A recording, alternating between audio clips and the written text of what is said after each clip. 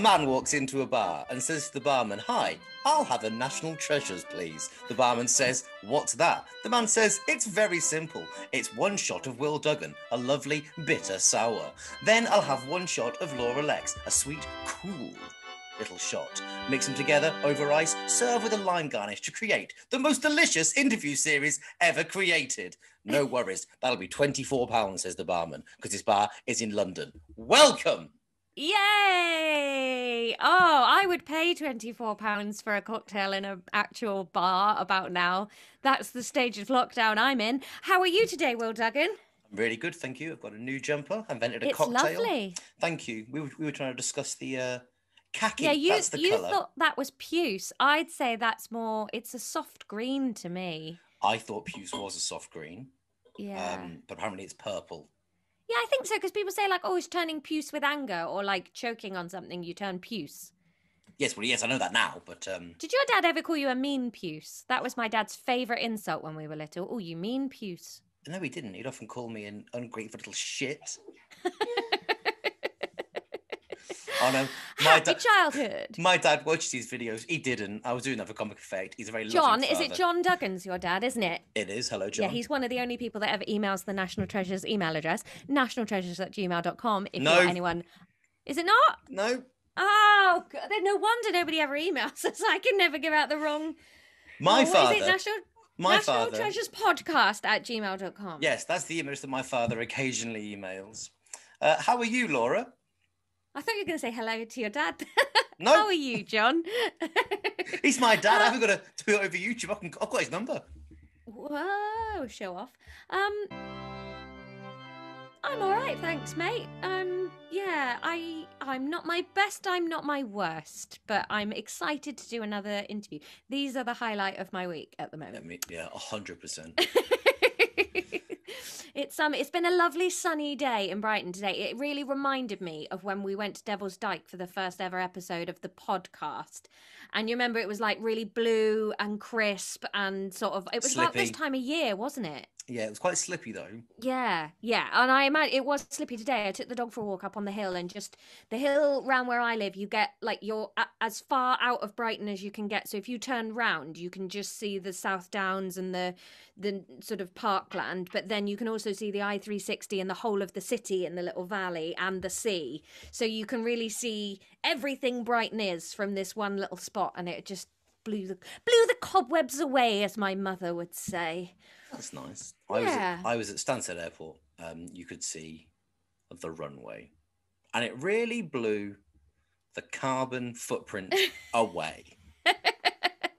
Well, to brighten up your day after a day at Stansted, we have a returning guest joining us on the National Treasures interview series today. She's back to tell us more about Scotland's finest stuff. You'll remember her from the first ever interview we did, the fantastic Dr. Kate Stephenson. Woo, woo, woo. I got so excited there, I flipped my scarf over my shoulder. Hello, Doctor. Is it Doctor of School Uniforms, which is still my favourite thing in the whole world. Oh, it really looks like your lamp is spying on you like a creep. Oh, really? Like, look behind you. It's like... Oh, yeah. Of course it is. How are you? How have you been in the months since we last saw you? Oh gosh, I'm good. I'm in my own flat, which is very exciting. Right. Yeah. Not in one that looked vaguely like a spaceship. I'm excellent. And it's nice to be back. Oh, Yes, thank you so very much. And last time we discussed Gladstone's Land. Where are we off to today?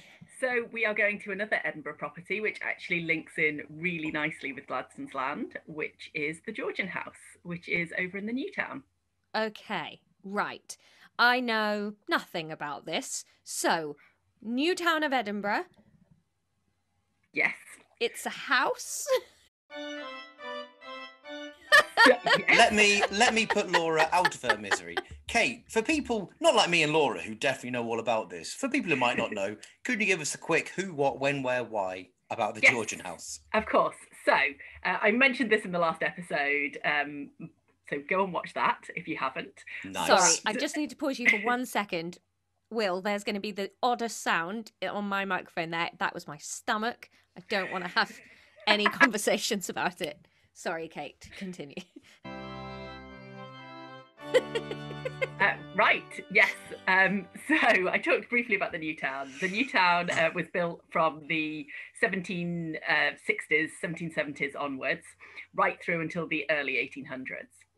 And as it was built, all of these wealthy people moved from the old town to the new town. And they went from living in houses that had 3, 4 rooms in flats to huge grand houses that maybe had 15 rooms. So they could afford so much more space, so much more light.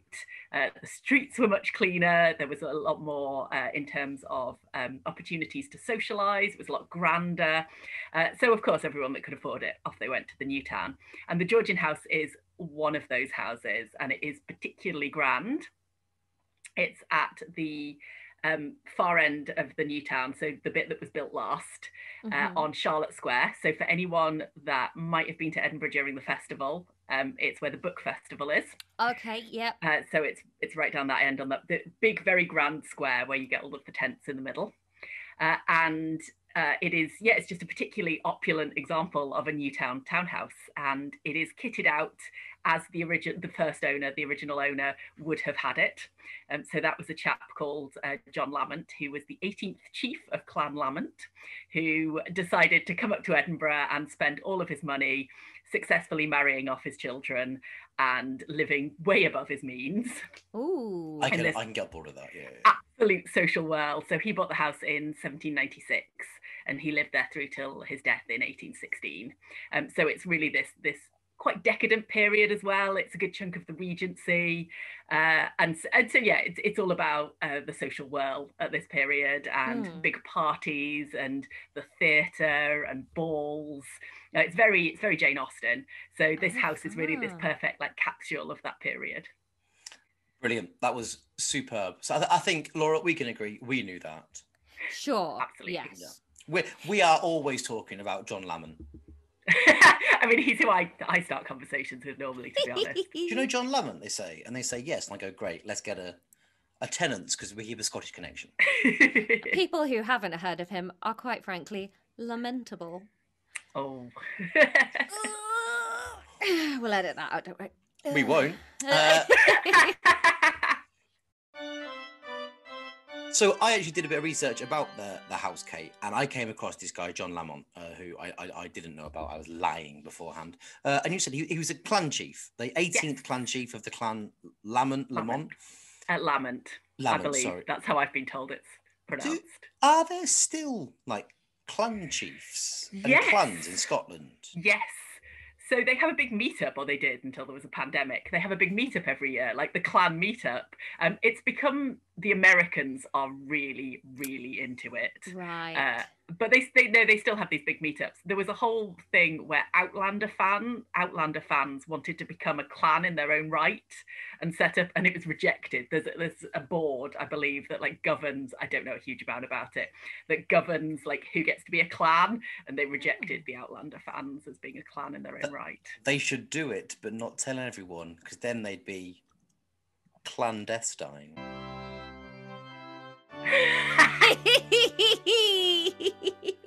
Cheers. I enjoyed that a lot, Will Duggan. Well done. Because I suppose that's a question I had, really. Because the new town, like you say, it's Charlotte Square, so it's George III, isn't it, who's in charge. And all of the new town is very sort of named after George Street, Princess Street, Charlotte Street, Hanover. But we're only 50 years after the Jacobite rebellion and the sort of crushing of the clan. So was there not massive anger at it being such a do you know what I mean? Or were the posh people all Englishy? So Edinburgh was always quite English orientated, right? And this was really a show of how into England they were with the new town. So yes, there's still a lot of ill content, particularly further north in Scotland, but in Edinburgh they're really trying to be part of North Britain, and they're trying to show really how into the royalty they are and how into the union they are, and that's what those names are after. So it's a very sort of almost propaganda. Interesting. Okay. Does that have any sort of echoes down to modern Scotland? Because I don't want to get too political, but there is a big resurgence for a second independence referendum, and the Scottish National Party are in charge of Scotland. And is there any issue with the echoes of the English aristocracy being so in charge that affects today? Yes, absolutely. So all of this, you could trace so much of this back to the Act of Union and what happened before the Act of Union. And I think there is a direct route between that and some of the things that are going on now. And of course, you know, people don't remember it, but there's a sentiment that becomes attached to it and has been passed down almost. And I think there were a lot of Scots at the time of the Act of Union who felt that it wasn't the right thing, or that they'd almost been put in an impossible position with it because they'd been backed into a corner. They'd had a series of very bad harvests. They'd had a lot of trade agreements that they weren't allowed to trade with certain people because of English rule and English pressure. They'd had a huge disaster with the Darien scheme, which was this trading scheme that Scotland set up. So they basically felt that they'd been backed into a corner with a lot of pressure that had been put on by other countries, and particularly England. And I think there is still that thread that you can trace down today. This may be a stupid question also. Obviously, the new town was built around this time. The old town was there beforehand. I understand the concepts of new and old. But what was in the new town before? Was it just farmland? What was going on? It was just open countryside and farmland. There was nothing there. There's some amazing views from before the new town was built that you can actually just see. You can see the old town and just rolling countryside. And you can see right out to Leith as well, which is a completely separate entity until 1920, which is now completely connected. There's a bakery in Leith that never shuts. It's an absolute banger if you're hungover or still drunk. Right, I think we've got our heads around the new town. Let's talk about the house. Yeah. Yes. What's this type of stone that Newtown is built in, that the house is built in, that sort of sandy grey? What type of stone is that? Is it a local stone? Oh gosh, so the stone, my understanding is the stone for the house comes from local quarries. I think there's one out at Craigmillar. So yeah, a lot of it seems to have come in locally. Yeah, okay. Right. The new town is built in the Georgian period. So I'd imagine that every house built there could be called the Georgian House. Completely true, yes. Why does this house get that accolade? Because it's owned by the National Trust, essentially. And it still looks like the Georgian period inside. Right. So you can go in, you can visit the basement, which is the servants' quarters. The ground floor, the first floor and the second floor are all open to the public. And you can get a real sense of how the family lived. And each room is set out with all its period furniture from that period of ownership from John Lamont. So it's a real sort of Georgian Regency experience. So give us a sense of, like, so we walk in through the front doors and we're in a sort of entrance hall, I guess. What colours are we looking at? Is it gold ceilings, or is it like patterns and prints? What? The Georgian period is all about symmetry. So everything is really, and if you think about Newtown, if anyone's been there, it's very symmetrical. It's about these big sort of square or rectangular houses with windows that perfectly match on either side of the front door. So if you're standing outside the Georgian house, actually, if you look at the long row, it's a big terrace. And if you look at it, it actually looks like one massive palace. It's designed by a man called Robert Adam, and it's called Palace Fronted for exactly that reason. So the house in the middle is made to look like the entryway to this massive long palace. And actually, the house in the middle, also owned by the National Trust, Nicola Sturgeon's official residence. So that's just next door, yeah. Ute House. That's cool. Ute House, yes. Ute House. So the National Trust owned 5, 6, 7, and Georgian House is at number 7. And you let the First Minister squat in your we do, yes. It's really bizarre going in the back door to the Georgian House, and there's the back of our house right there. I've been here. I've only because I've got a coach tour of the city that starts in a new town, and you drive 10 meters, the guy stops and goes, "That's Nicola Sturgeon's house." Hello, welcome to the advert bit in the middle, but slightly different because it's just me. During the recording of the advert, Laura and I made a little mess up, and she wasn't in it. So we thought we'd do another take, but unfortunately, Laura is super hungover today and can't bear being on screen. So I'm taking it on myself, and that's fine. I'm basically doing a solo album. I'm like Dave Grohl, pre-Foo Fighters, post-Nirvana. We have so many patrons to thank this week. We've actually reached the amount of patrons now that you may know. Our goal was to get to 25, and years, the super secret patron-only podcast would go weekly rather than fortnightly. That has now happened, so it will be happening going forward. The next goal is 50 patrons, where once we get that, we're going on a week-long sojourn to do video and podcast content just for the patrons. But now thank some absolute top-class legends. Firstly, but not most importantly, or least importantly, it's a socialist kind of thing, is Tom Heaton, one of my genuinely oldest friends in the world. Cheers, Tom. Thank you also, Kiara. Thank you, Sarah. Thank you, Sophie. Thank you, Hannah. Thank you, Overtune. Thank you twice, because Overtune actually lives in America and said, don't bother sending me my welcome pack. It's too much postage. But then he upped how much money he wants to go on Patreon and says, actually, I want my stuff now. And we respect that, Overtune. We love your hustle. And thank you also to Matthew.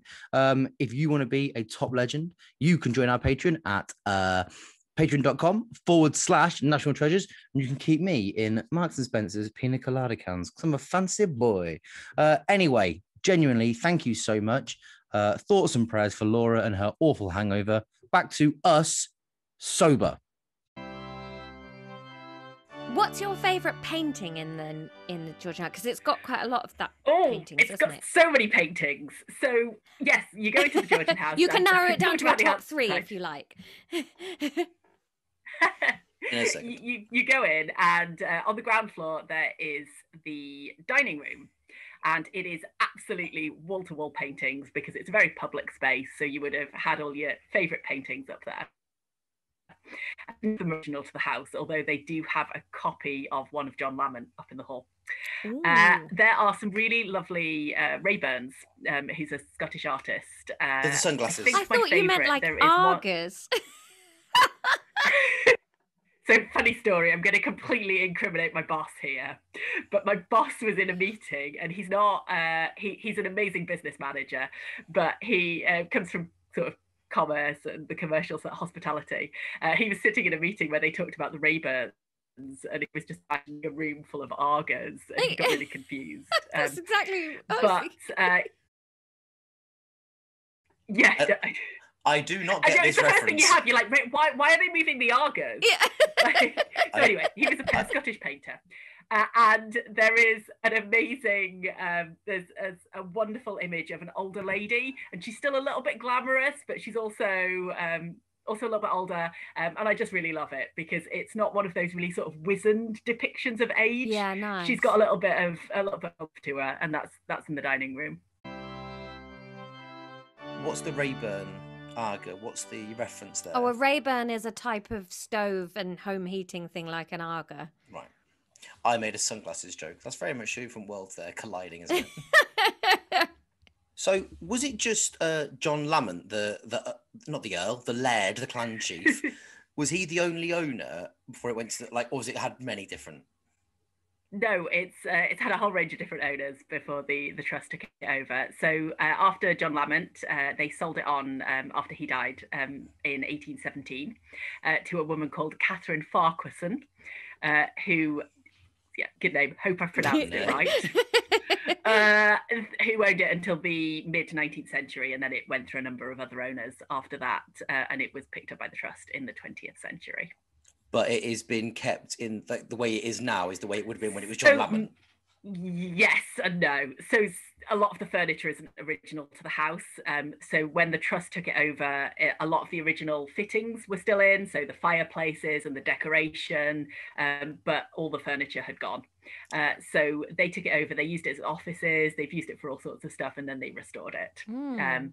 And they've tried to restore it as closely as possible to what it would have been, including putting the rooms in the right places and restoring the decoration as closely as they could, checking what the original colour of paints were and things like that. Nice. I'm assuming, though, it's like plumbed and electricked now. When would that have happened in it? Now, well, when John Lamont first bought it, it didn't have running water and it didn't have flushing toilets. So they actually have this, you can still see it, it's called the receiver. which is a flushing toilet but without running water. So it's essentially a tank that you have to fill with a jug, and then it's an enamel bowl, and that runs into like a copper box bowl underneath. So it is a flushing toilet. You can flush it, water flushes through the bowl and into the copper box, but then a servant still has to come along and empty the copper box. So you've just got an enamel bowl full of turd, and then seconds later, a copper box full of wet turd. That's exactly how it works. But right. It's not in the bowl anymore, and you can't see it. And so it's a step up on chamber pots. Yeah, okay. But yes, still more work even for the servants. And better than the Gardy Lou situation that we learned about in the Old Town in the first episode. Absolutely. Wonderful. Absolutely. So no poo on the streets, and because it was absolutely forbidden in the new town. And imagine you need to write that down. Listen, guys. I know, right? But they did. Could we? I'm just going to say it now. Could we just stop shitting in the street in the nice new town? If you want to shit in the street, the Royal Mile's there. Knock yourself out. Gardy Lou, but not here.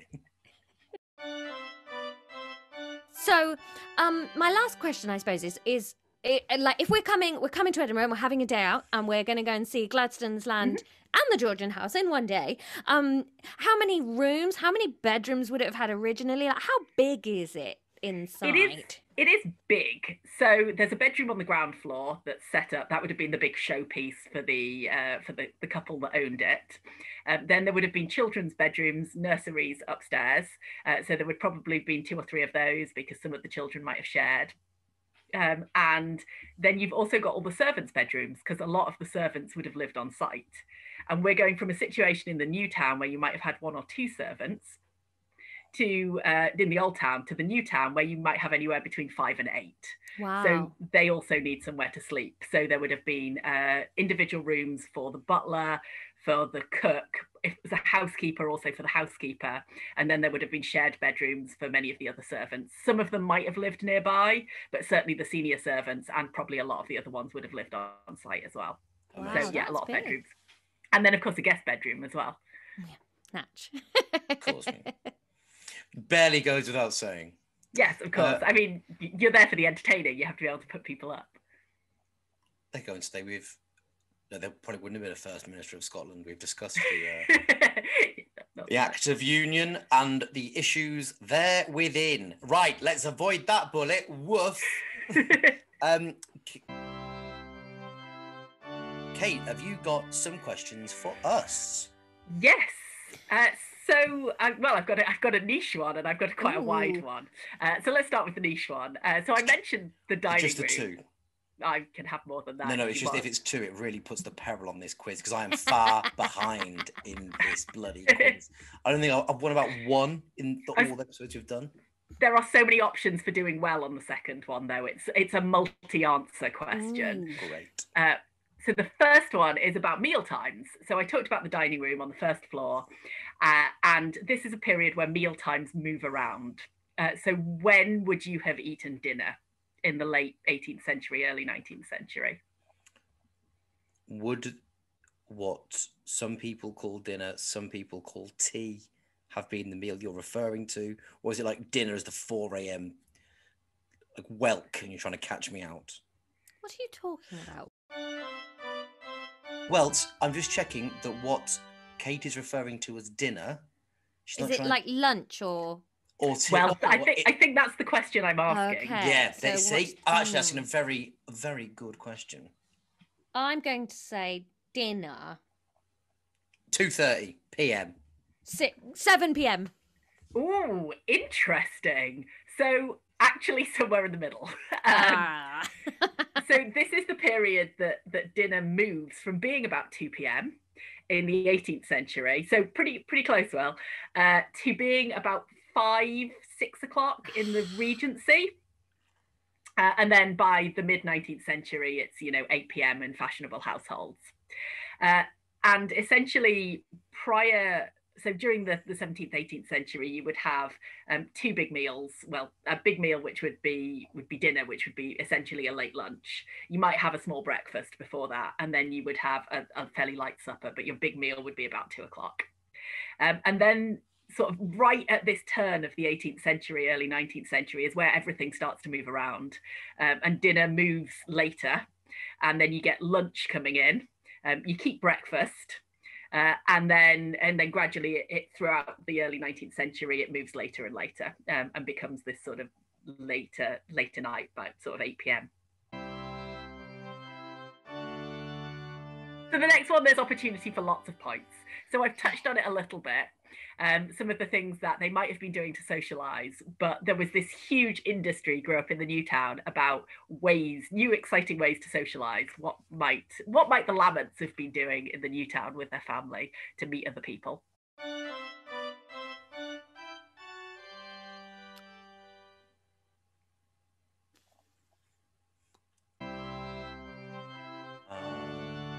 Hunting. Opera. Would they have gone promenading in the park, like just walking up and down the parks together? Anonymous sex. I'm trying to think of things that are nearby. So you've got Arthur's Seat. I don't know if they'd have gone mountain climbing. Did they go ballooning? Would they have sailed?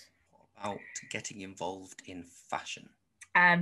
You've missed dancing, which is the obvious one. Ah, yeah. In Bridgerton, they do a lot of boxing. So yeah, lots and lots. And then the other thing is, I suppose, curiosities. So up on Carlton Hill really became the centre of that, which is this big hill, not as big as Arthur's Seat, in Edinburgh, which has this bizarre collection of buildings on top. It's got an observatory and then a weird monument.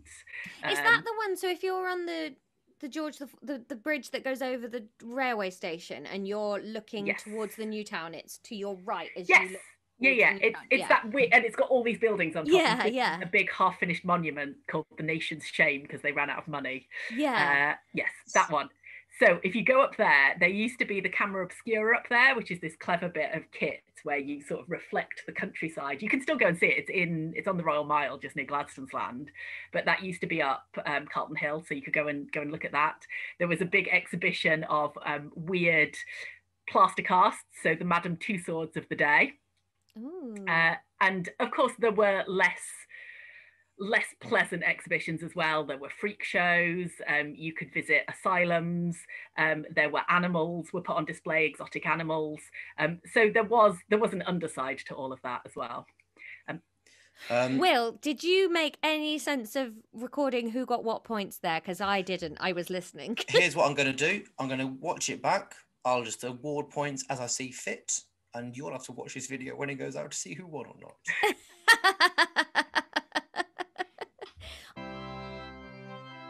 Thank you so much for coming back to join us, Dr. Kate Stephenson. So, to sum up, we are talking about the Georgian House in the new town in Edinburgh, which people should be able to visit from late spring into summer, hopefully, depending on May is what we're aiming for, but we'll see. Depending on lockdown restrictions. And who's it good for? Is it can you get in if you're not on your feet? Can you?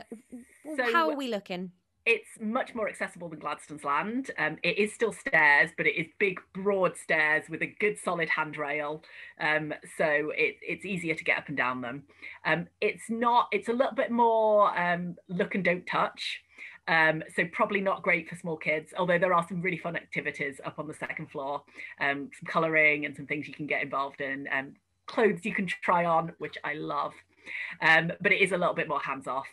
I would say it's a really good partner piece with Gladstone's Land because you can see like posh old town living and then you can see posh new town living. Nice.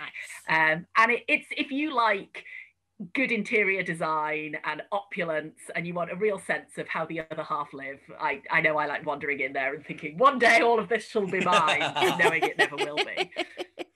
Great. It's just really nice for a bit of, fancying somebody else's house. Yeah. Oh, like we don't all spend every evening on Zoopla just looking at houses we can't afford. We can never afford. Absolutely. Yeah. It is absolutely like that. You think I could have a party in this parlour, and you can, and if you go And it turns out you're going to have a party, and Will and I are coming. Ooh, ooh, ooh. Perfect. Honestly, the library at New Hales, you would not believe. 2 stories of yes. So that's where that'll be. And does it have amazing. any social medias that people can follow Yes. it on? So the Georgian House is on all of the normal social media channels. They're a bit quiet at the moment because most of their staff are furloughed just because the property's shut. But yes, you can absolutely follow the Georgian House and see what they're up to. Great. And we'll put those links in the video for people to do that. We'll also put your links in because I follow you on Twitter and you are fascinating. Fascinating, weird insights into my life. Yeah, just depends. Thank you so much, Dr. Kate. And if you think of any other areas in Scotland, Edinburgh, or anywhere, we'll have you back to talk about that. Because of course, I'll have a think. Next time I get to go on a jaunt somewhere, I'll be like, yes, I'll talk to you about Brodie Castle. There you go, Brodie Castle. Lovely. Thank you so much. Thank you so much. Thank you for having me back. And there we go. Dr. Kate Stephenson and the Georgian House, Charlotte Square, Edinburgh. Yay. Thank you very much for watching another interview for me, Laura Lexx, and him. No, other way around, probably. Oh. Yep, that way. Perfect. Me. Now it just looks like I'm pointing off my screen. And him, Will Duggan. We are National Treasures. You can check out our podcast. If you haven't already heard Series 1, we're currently working on Series 2. So get subscribed and you'll have that downloading as soon as it's ready. Also, find us on Patreon, where you can watch extra bits from all of these videos. There is about 10 minutes of extra material for you to watch from each one. And also our bonus extra podcast, the Years and Years podcast, which is where we discuss one single year in history and everything that happened in that year that we found vaguely interesting. That is available to see on Wikipedia. You best be doing your research from several sources, William Duggan. I'm doing it from at least 3. Will, how can people contact us if they want to talk to us? What a good question, Laura. People can go on social media. We're talking Twitter and Instagram, where we can be found at TreasuresPod. If they, like my father, wish to email us, that is nationaltreasurespodcast@gmail.com. To give us some money on Patreon, that is patreon.com/National Treasures. To find this video that you have just finished watching, go to YouTube and find National Treasures podcast channel and click rewatch on this video. He's thorough. Ladies and gentlemen and everybody that's in between those two descriptors, thank you for watching. We'll see you next week. Goodbye. Bye.